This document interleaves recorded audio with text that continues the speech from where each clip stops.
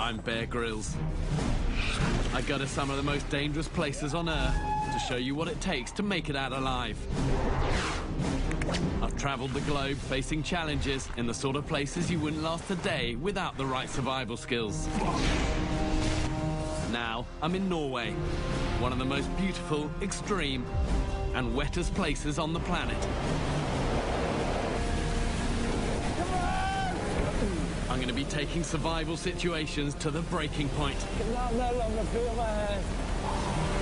To show you how easy it is to make the wrong decision and what the consequences could be. Here we go. The difference between success and failure often rests on a knife edge. Get it wrong, and you can pay the ultimate price. To explore the limits of survival, I'll revisit one of the worst moments of my life when a parachute failed.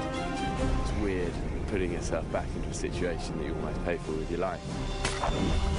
Make my longest Tyrolean crossing. And you're not human if your heart rate doesn't go up when you look down. Experience the awesome power of fast rivers. Okay.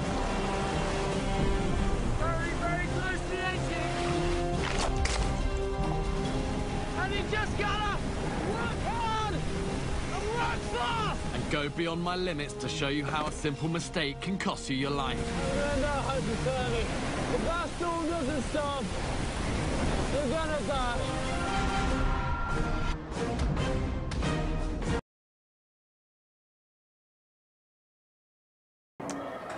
What are 3 things you need for a fire? 3 things I need for a fire? Yep. Fuel, tinder, and kindling. Well, when you're trying to make fire, you need 3 total things, which is kindling, tinder, and then you need a nice fluff ball so you can catch a spark in order to get started. More chef. Got it. It's very important that people think rationally about making fire. Even I don't go into the woods with just a way to make primitive fire. You don't go to a gunfight with a knife. If you think making fire by friction is easy, it is not. Be smart. Bring matches or a lighter. There's a lot of misnomers with primitive fire making skills. They can be very difficult, especially if you go to a damp area. So one thing I would always recommend for someone that's an outdoor recreationist, have modern ways to make fire. Bring your wooden matches, bring your metal match, bring 2 or 3 different ways to make modern fire and store them on 2 or 3 different places on your body. That way, if you lose your backpack, you have matches in a match safe in your pocket. If you lose your pants, whatever, you got a lighter strapped around your knife, wearing around your neck, etc. If I've said it once, I've said it a million times. If you're going to venture out into the woods or the wilderness, do an area assessment. Know where you're going and what resources you have at your disposal when it comes to building a fire. You've got to have 3 things: fuel, tinder, and kindling. And that could be various things in various locations. If anyone goes into the woods and expects to make a primitive fire, they're pretty much dead people.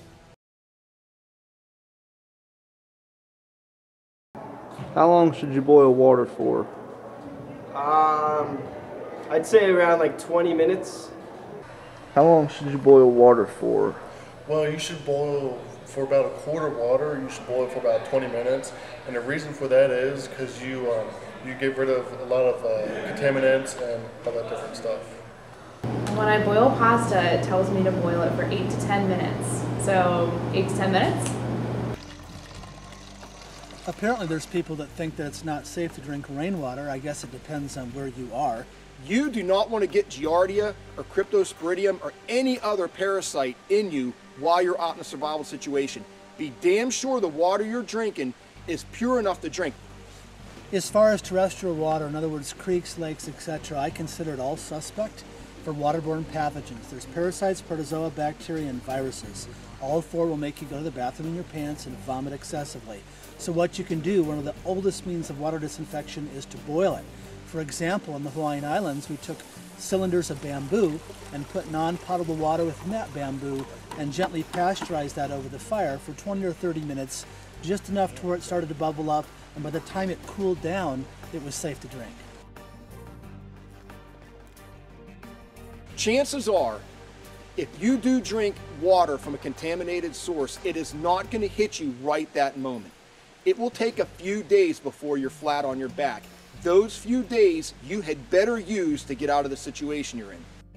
Is that all sweat? Have some. It's okay.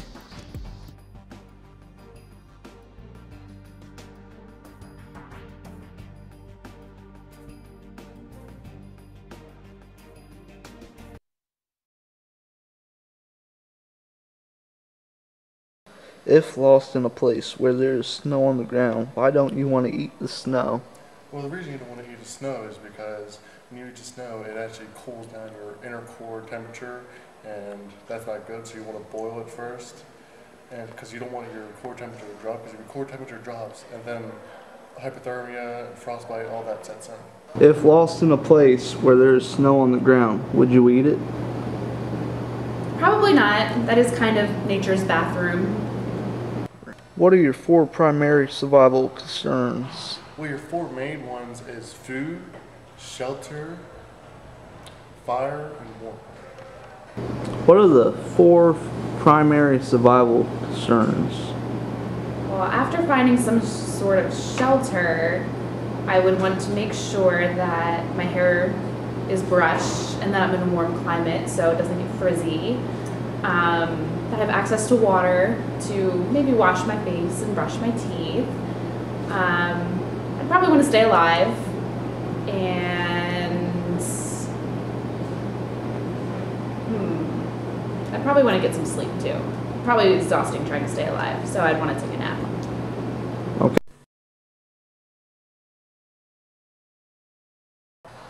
In a survival situation, what suffers because your heart rate goes up? Well, when your heart rate goes up, it's adrenaline pumping through your blood, so you're going back, and it's going to make you harder. It's going to make you start running in like all directions, thinking you can run out of there. And also, after a while, if you try to make a fire or something, your motor skills you can't control yourself. Like you won't have that good of motor skills to like start a fire or build a shelter because you're just going to be too anxiety and all that stuff. Because anytime you're in a real survival situation, your complex and fine motor skills suffer because your heart rate goes up. And when you have an adrenaline dump in your body, you'll have a very hard time literally making anything that is required to make fire by friction. A lot of the fire making skills I do on dual survival, especially the primitive ones, I've practiced for more than 20 years in doing that. I encourage people to practice those skills, but in the safety of their backyard or at a campsite where they do have matches or they do have a lighter.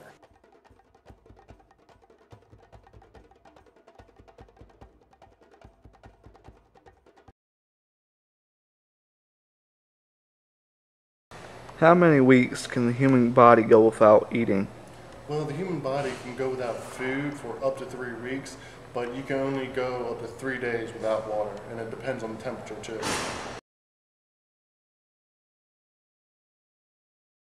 Which of these is equivalent to 1 large egg?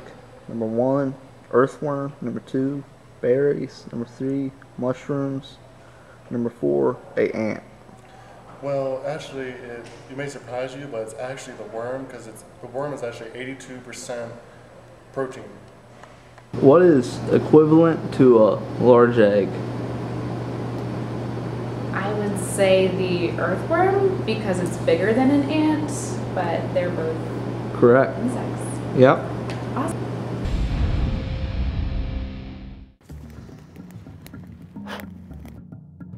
There's a lot of myths about eating wild edible plants out there. One of the most deadly things you can do is breach the human barrier by putting something in your mouth that you're not familiar with. And I can tell you that from unfortunate experiences. I have never got poisoned in the wild because I don't eat anything unless I am 100% sure I can eat it. And the 2 biggest things you need to worry about are berries and mushrooms. There are mushrooms that will kill you if you eat them. Be 100% sure you know what you're eating before you put it in your mouth. There is something called the universal edibility test, and that's when you take something that you're going to eat and you either rub it on your skin or put it on your tongue to taste it. I, for one, don't buy into that. If you are not 100% sure, do not eat it. You can go 3 weeks without eating.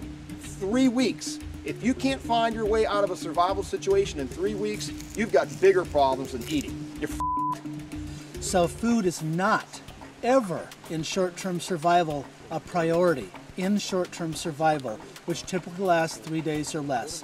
So if in doubt, do not eat it. Regulate core body temperature, prevent dehydration, prevent hypo and hyperthermia, signal for rescue, and get out of there.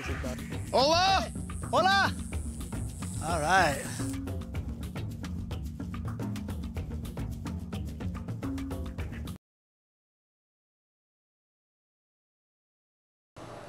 Well, if thirsty, what's a great resource to look for if you can't find water?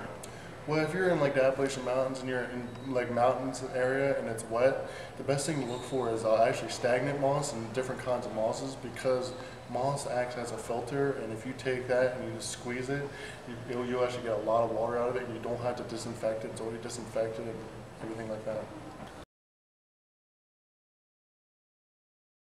What is the most important survival skill?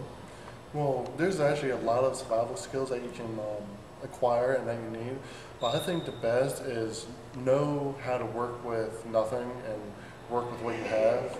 And there's also fire starting skill, and there's like building shelter skill, and there's also actually like knife making, because I think the most important tool for survival situation is a knife, because you can get a lot of stuff from just one little knife, and you can do a lot of stuff. You can make shelter, you can make fire, you can hunt, you can do all that just with one little pocket knife.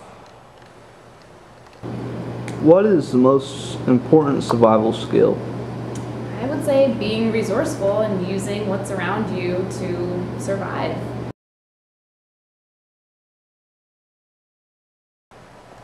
What does STOPPA mean? STOPPA means stop, think, observe, plan, and act.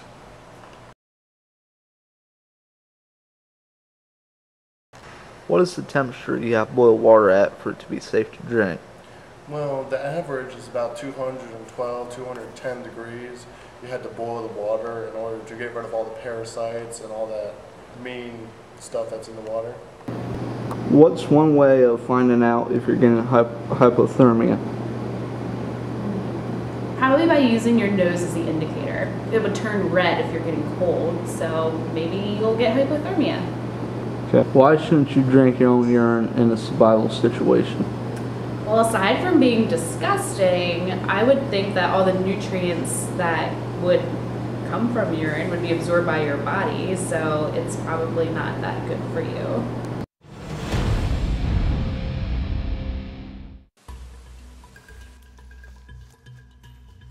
Everybody talks about the 4 components of survival: food, water, shelter, fire. I'm here to tell you, if you're in a survival situation, I don't care if you can do all 4 of those things. If you are walking out in a self-rescue situation and you don't know how to land navigate, you might as well sit your ass down and camp for the rest of your life, because you're not going to find your way out, period. Know how to land navigate, educate yourself, read books, go to classes. That is a huge survival skill. Look at this jungle. You can't see 100 feet in front of you. You can't see the sun. You don't know what direction you're traveling. Things that can turn people around in the wood are simply time of day. When the shadows are different and the light plays different on the trees, it makes the terrain look very different. Route selection in a survival situation when it comes to land navigating is huge. Follow water out of your situation. Small tributaries lead to larger ones, which lead to larger. That's where people are going to be. They're going to conglomerate around large bodies of water. They always have, they always will. If you're doing a lot of backcountry traveling and you're not familiar with orienteering with map and compass use, you really have no business doing a lot of backcountry traveling. So go into the woods at your comfort level and realize you don't have to get way far off a beaten trail to have a good time. And if you are lost, hopefully you left a 5W game plan with search and rescue so you can stay put so that you can be found in a proximal amount of time because you did leave a game plan.